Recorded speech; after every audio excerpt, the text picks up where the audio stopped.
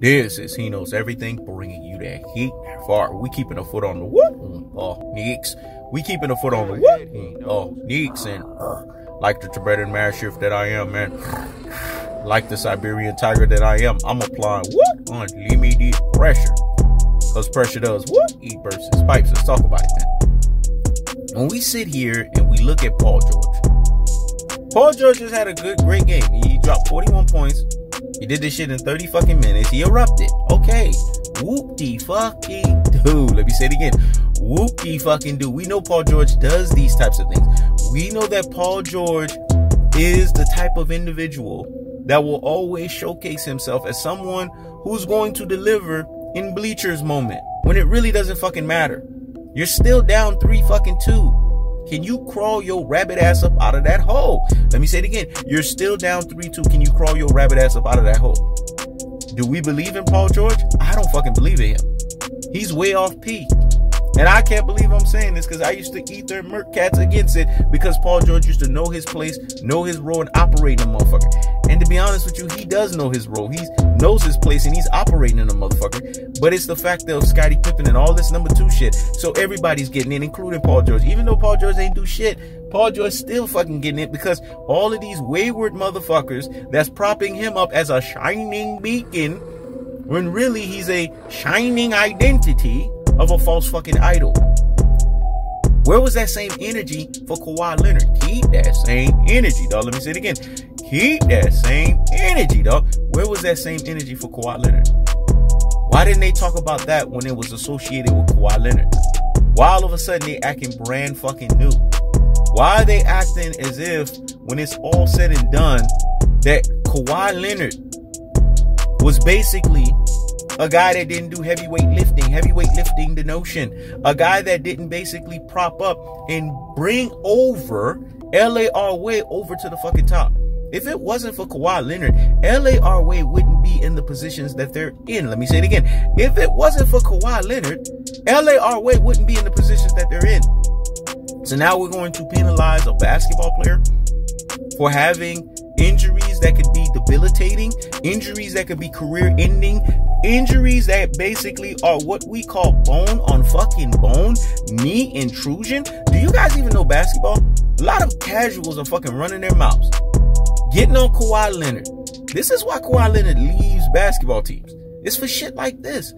He did it with the San Antonio Spurs. He did it with the Toronto Raptors. And he's damn sure going to do it with LARWay. Because you guys don't appreciate. A prophet is not honored in his own home. And those whom they've rejected became the chief cornerstone. Paul George is stepping up as of late. Whoop-de-fucking-do. Where was all of this heavyweight lifting when it was needed in each and every fucking round? He couldn't even be a bona fide, dedicated, verified, certified, authorized, and calculated Scottie fucking Pippen. He couldn't even be that. Authentic and consistent. He was giving you John Stark's inconsistency and lack of the fullness thereof. He was giving you J.R. Smith inconsistency and the lack of the fullness thereof. This is what he was giving you at his truest and his most properest levels. And now y'all holding him up as a shining beacon, a shining identity, when really we know he's a false fucking idol. It's a things that make you say, It's a things that make you say, But in its most cold-hearted, unadulterated, and cutthroat true fashion, it speaks an indictment as you guys, NBA fans, that just don't fucking know the game of basketball. Because when you know the game of basketball, you know fucking better. Let me say it again. When you know the game of basketball, you know fucking better. You know that Kawhi Leonard had to have many Maximus Decitus moments. It's not what you do. What you do in this life, it echoes into eternity. It's not what you do now. It's what you do for fucking eternity. And Kawhi Leonard, last time I checked, had to be Maximus Decitus. He had to basically engineer greatness personification. And to sit here and to say Paul George is on Kawhi Leonard's level, it's a things that make you say, It's a things that make you say, I'm doing the video right now. I was just talking about these beta cuck males, pure fucking beta supremes, and mama's boy pure fucking beta supreme iterations, and look at them. They want to drop it because they are number 2s in their lives. Number twos are always thinking they're number ones, but at their truest and their most properest levels, they are really fucking number twos. To say that Paul George is on Kawhi Leonard's level, where's the proof in the fucking pudding? Where's the 2 finals MVPs on 2 different teams?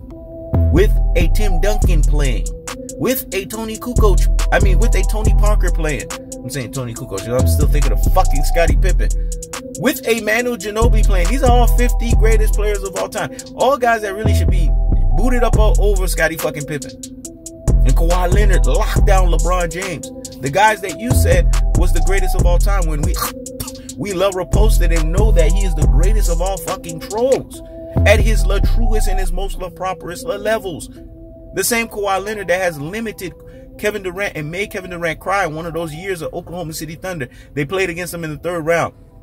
Go look at the defense he played on Kevin Durant. I can't remember that calendar year. Lewis Sports Network, help me out on that calendar fucking year. I just know in my head, I know that actuality fucking happened. Go ahead, he knows. This is the same Kawhi Leonard that took a Toronto Raptors team that won a title and won in every fucking 100 years and showcased to them that they could be winners. Yeah, once every fucking century. Once every centennium. But they get a fucking title with a Kawhi Leonard who was layawaying their rabbit ass because he wanted to be with the Los Angeles Clippers. Y'all gonna sit here and say Paul George, who failed with the Indiana Pacers, who failed against Donovan Mitchell, a guy that was a new up-and-comer in the NBA, and who has nutted it up in this series. See, they don't talk about when he's nutting it up, because that last game, he nutted that shit the fuck up. And where were these way off P's, pandemic P fanboys? They want stop the presses and pump the brakes on the nonsense. Go sit down somewhere and what? Higgity fucking hush. They want higgity fucking hush status. They want nowhere to be fucking found. And now they want to run their rabbit ass mouths. They are down 2-3. Until Paul George shows that he can win this series, then come fucking talk to me then. Until then, again, stop the presses and pump the brakes on the nonsense. Go sit down somewhere and what?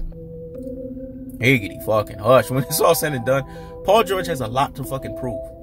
A lot to fucking prove. And he hasn't begun to prove shit. You know the only thing that Paul George proved? That he is a consistency of failure. That when the going gets tough, you can expect him to be a way off P. That when the going gets tough, you can expect him to be a pandemic P. When the going gets tough, you can expect him to be a failure fucking P. PG13, that is. Because this motherfucker has not grown up to adulthood. He has not grown up to be basically what we would say an adult. He has not grown up to have the identity and the responsibility of being a fucking adult. Because when it's all said and done, he is what the fuck he is. A way off P and a pandemic P. Holla at me when Paul George fails. Because I don't expect nothing more than failure from fucking Robbins. Robbins have to prove me fucking wrong. And last time I checked, I'm undefeated against fucking Robbins. Let me say it again. I don't expect nothing but failures from fucking Robbins. Because Robbins have to prove me wrong. And last time I checked, Robbins do nothing but fucking fail. Paul George will fucking fail. He ain't winning this fucking series. Not against the way the Phoenix Suns are ramelanging the situation. This shit is not going to happen. And if you as basketball fans are so brain full of mush and brainwashed dodo heads to the point, to the identity, to the certification, to the validation, to the authorization, and to what we would say the identification of the fact that you don't understand that this guy has failed back-to-back with the Indiana Pacers. He has failed against Donovan Mitchell, and he will continue to fail because he failed last year when he didn't fucking show up. Then what were you watching all of this time as basketball fans? See, this is an indictment on you guys. Because we get it. You guys are Robbins in your life. You're number twos in your life. But it makes me think of Nelly. Number one, no matter if you like it. Sit back and write it. Number one. What does it take to be number one? 2 is not a winner. 3, nobody remembers. What does it take to be? You heard the premise of the fucking song? 2 is not a winner. 3 fucking nobody remembers. I am number 1. That's what it's all about. Being fucking number 1. Nobody give a fuck about no damn number 2. And they damn sure don't give a fuck about number 3. When it's all said and done, Paul George will fail. I expect him to fail because that's all he fucking knows. Failure. Failure is his first, failure is his middle, and failure is his last fucking name. Let me say it again. Failure is his first, failure is his middle, and failure is his last fucking name. I'm not impressed. No, let me say it in that language. I'm not impressed. I'm gonna say it in a Loma language. I'm not fucking impressed. Because you winning in garbage time. You getting points when it doesn't fucking matter. Now tie this bitch up, make it 3-3, and then close them out. And then I'll give you fucking credit. But do I think you can do that? Do I believe that you can do that? Without a Kawhi Leonard? No, it's a things that make you say, It's a things that make you say, But in its most cold-hearted, unadulterated, and cutthroat true teller fashion, it showcases to you guys that once a mama's boy pure fucking beta supreme, always a mama's boy pure fucking beta supreme. That once beta males, always fucking beta males.